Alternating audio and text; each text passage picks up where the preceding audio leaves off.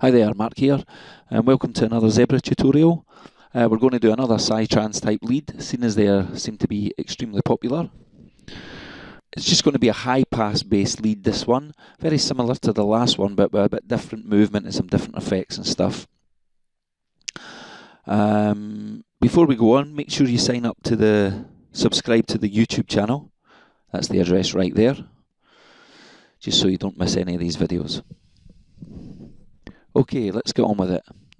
Right, so I'm just initializing Zebra, as usual. But we are going to use Quad Squad. Just pop it into wave 8. And then we'll go back to synthesis. And we are going to use Sync. Just for a bit of edge, really. Detune by -12 semitones and mess around with your, bring the tuning down by 12 semitones and mess around with your detuning, making sure you've got the oscillator set to quad.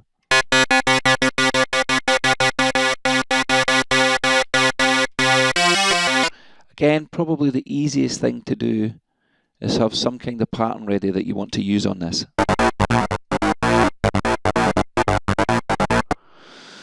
So it helps a lot. Okay, we're going to use some of the oscillator effects in this one. And I guess the easiest way to do that is to play your pattern and go through the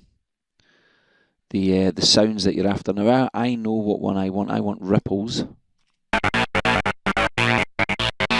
you know what? I'm going to take the tuning off.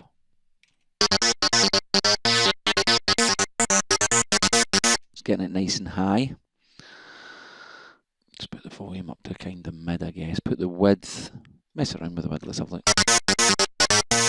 Yeah, we'll leave the width at maximum because I'm probably going to use a G.LFO to mess around with the panning later.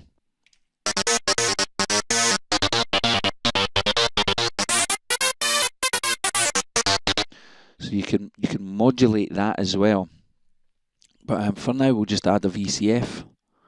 And we're going to use a high pass 12 on this. Put the key follow up to where you like it. Obviously, these sounds are a very distinct manner of taste, but there is generalizations in each sound, and generally with this kind of high pass sound you need some decent resonance.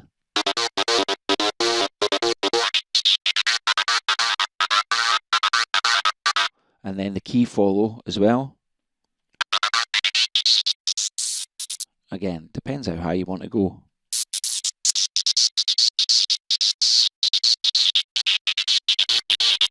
Bit of drive there just to make it really aggressive.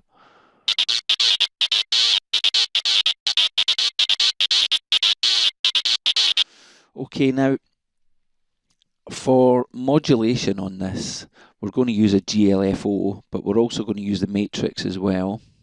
A G.LFO, yes, you know what I mean when I say that, right? LFO, a global LFO. Now I'm going to put this to something relatively fast. I normally like to use like the 8-in-1, but again, it depends what I'm doing, if I'm ramping up the frequency or whatnot. I'll use a triangle, I like that, and I would imagine the amp's going to be a bit strong, but we'll see in a minute. Let's just turn that right up.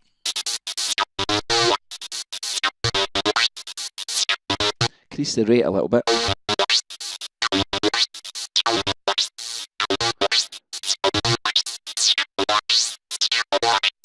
Okay, so that's almost there, and we're going to pop the matrix again. Filter 1, cutoff, Global LFO, and then you can mess around with the two amounts to get something that you like.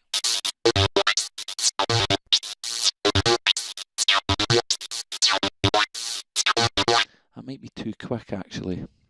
Let's try 2:1.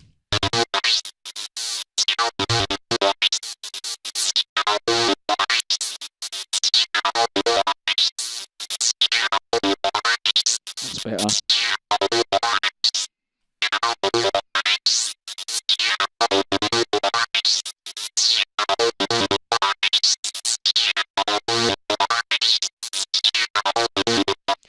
Okay, so there's your basic sound, and now it's just a case of kind of jazzing it up really.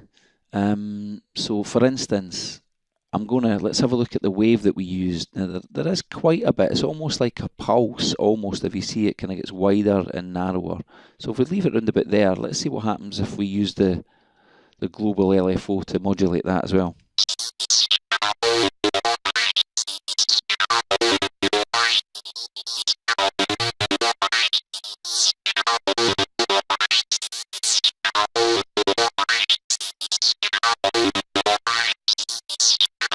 It is giving it some, maybe if we normalise it.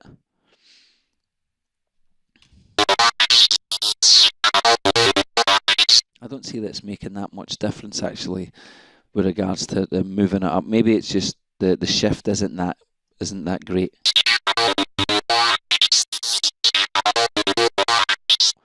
It's okay at that. I don't think we need that though.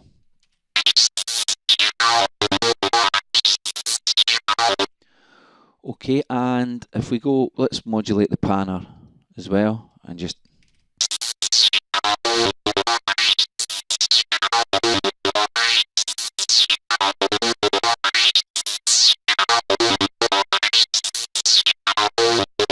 I think full width there was a little bit too much, and maybe take the sync off.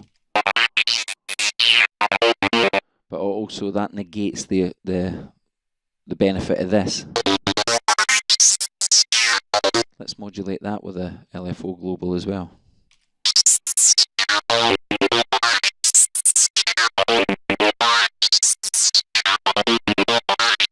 Okay, that sounds quite good. Now basically it's up to you, and it depends on the type of pattern you're using. I will probably, yeah, let's try loads of different stuff.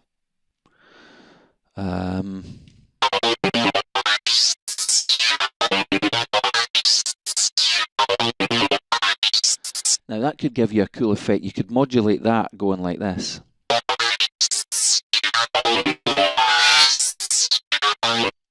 At some points, which would be kind of cool. I'm just going to use this.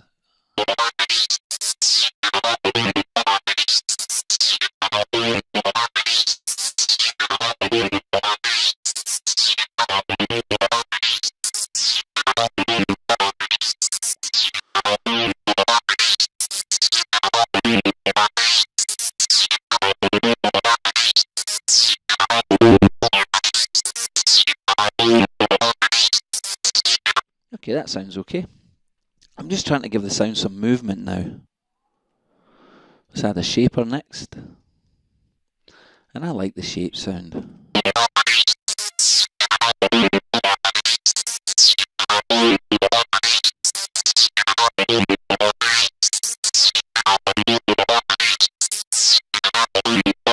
Yeah, not bad there. Reverb. I'll pop a delay on here as well. I'll just leave that off for the time being. Reverb, we don't want that much. We'll go full dry.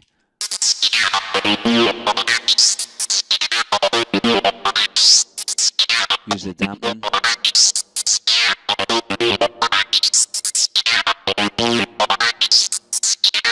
That's enough.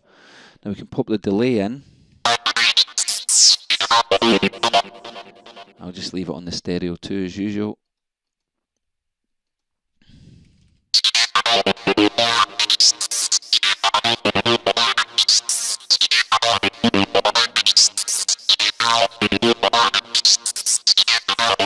And I'll just pop a mixer in so I can mix both of these lanes together. Just right click on that and put input 2 as well, so I've got them both going through, and then I'll pop an EQ after it and just EQ it a bit. Or you could, yeah, well, it's up to you.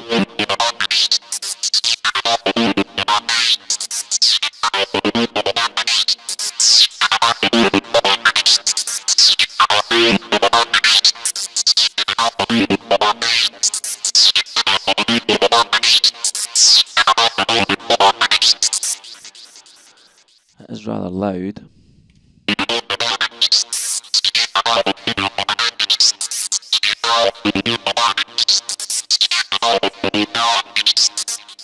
So there you go, another Psytrance lead of the same ilk.